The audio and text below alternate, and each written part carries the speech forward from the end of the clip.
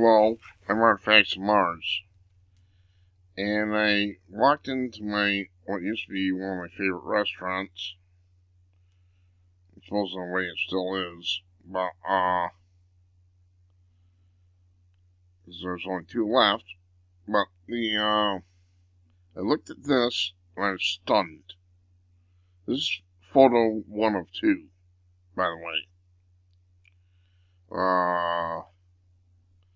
What they've done, you have the booth seating in a restaurant. Well, apparently some liberal lunatic ordered the restaurants to put these dividers on the booths. I'm going to try to explain to you liberals out there the concept of air circulation. These things aren't going to do anything. As the breath comes out of your mouth, probably it's warmer room temperature, probably 90 degrees, somewhere around there, I don't know. But the point here is that warm air rises. And it's just going to go up and over these things. This is utterly ludicrous. It's just designed to keep us divided and apart. I like to be able to see what's going on in the restaurant. But some liberal lunatic, and I don't know who it was, I did a quick search and it came up empty.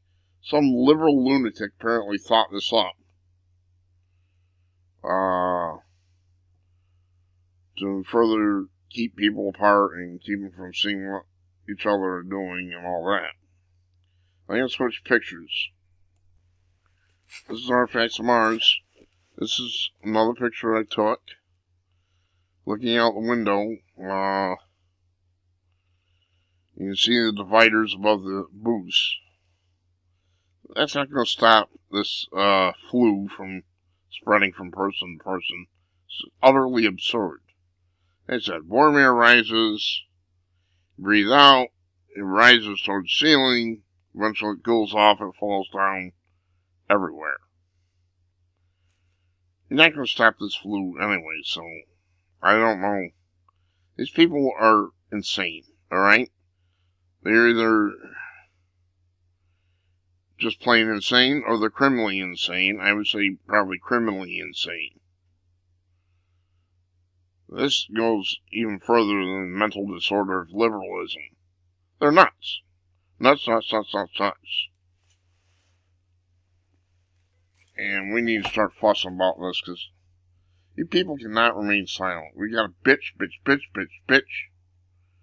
and bitch again. I'm Artifacts of Mars. Thanks for watching. Unbelievable.